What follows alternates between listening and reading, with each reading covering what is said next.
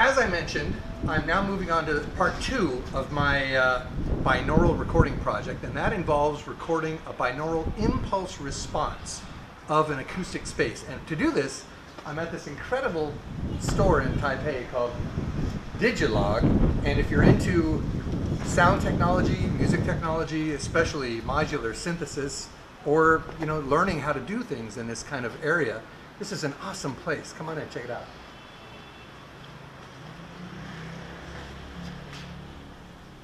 Digilog not only has probably one of the most impressive array of really cool synths, but a really cool bunch of guys working here. Frank, come and say hello. Hi. And this is Frank, the founder of Digilog. So when I came here, I was really impressed by the store itself and to learn about the workshops you guys have here. You're having a workshop to teach people how to make a ribbon microphone? Yeah. Stuff like that. I mean, that's amazing in Taipei. Like, it's so inspiring to find the store and find guys like you and the other people that work here. Yeah. But also, as soon as I told Frank about my desire to record acoustic space, he opens the door to his basement. Now check this out. And already you can hear the resonance, the reverberance of this room. And so for this test, which is really to confirm whether binaurally recorded reverb can be effective to binaurally recorded music, this room is a really good opportunity to test my suspicion. So what we have here is a speaker and this binaural microphone that you're already familiar with. I play what's called a sweep file that plays every frequency that we can possibly hear into this room, and it records it. And that way, basically, we capture a fingerprint of this room's acoustic behavior. That fingerprint can then be applied to any music. So I can take any recording and make it sound exactly like the performer was there where the speaker is, and you are here where the microphone is. What we're doing today that I don't know has ever been done before is we're recording this in a binaural format. So we're going to capture the fingerprint, which is called an impulse response, with a binaural microphone, and then apply it to a binaural recording. And that's really exciting. So let's get on with it. I'll show you what happens.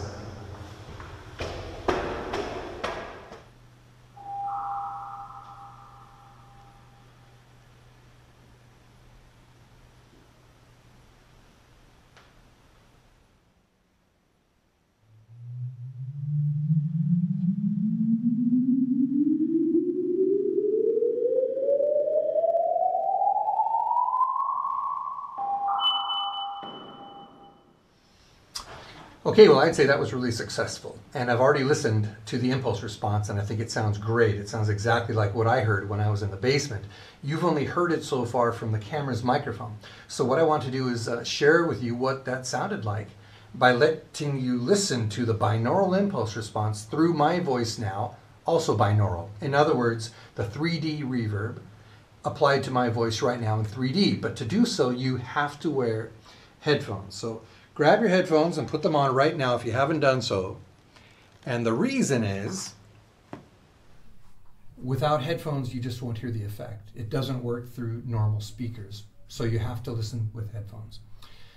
Now, what you hear is my voice binaurally through the 3D microphone that the camera is on the forehead of, with the 3D binaural impulse response applied to that.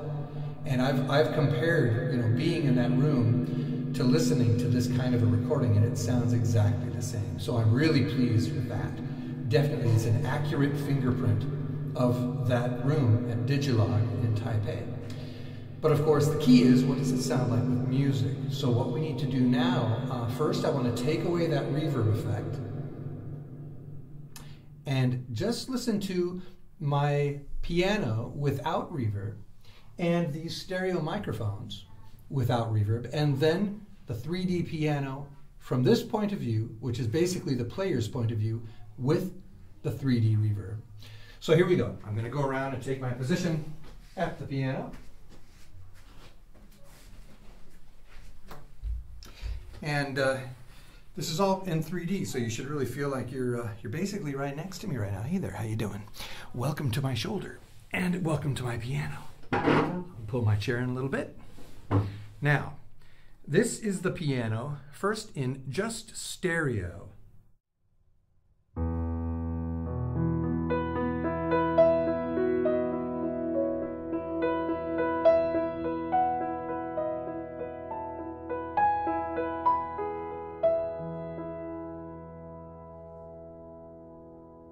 And now we'll listen to it from your point of view in binaural, in 3D. Here we go.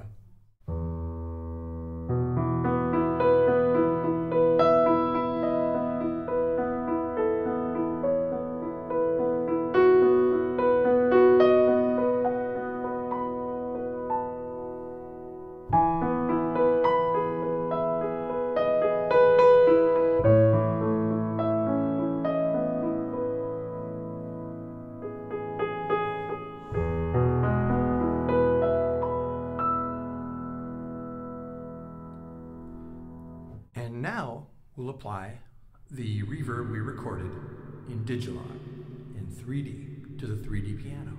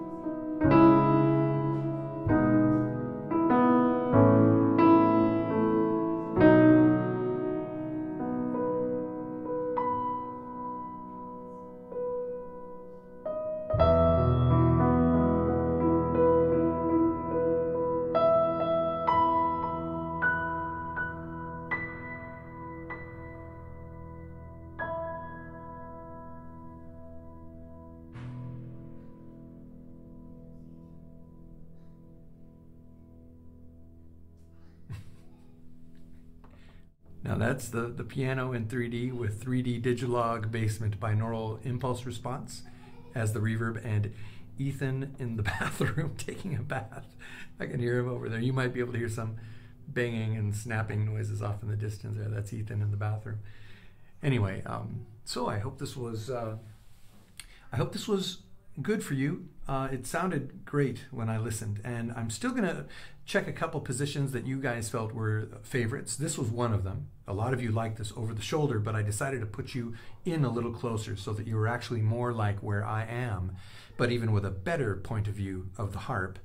And the other position is in a more typical position off to the side, but pulled back just a little bit from the edge of the piano, a little bit more, and even maybe turned around backwards. So we're going to test a few more positions, and all this is so that I can begin to record peaceful, beautiful piano music with a spacious reverb. And I'm not done collecting impulse responses. I'll get more spaces and churches to test the best result, and then start presenting you simply with, beautiful, spacious piano music that can give you a sense of peace, a kind of a moment of zen, a moment of relaxation from the busy life that we all often have to shoulder. So thanks so much for being a part of these tests, and coming soon, maybe another impulse response recording at a church, and then shortly after will come a series of piano recordings just for you. Take care.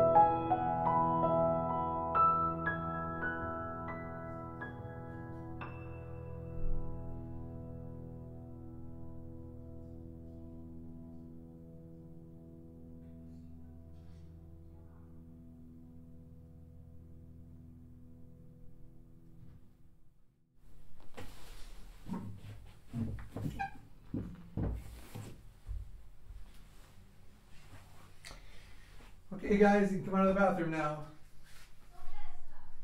Yeah, so fast. Okay, you guys can play then. Keep playing.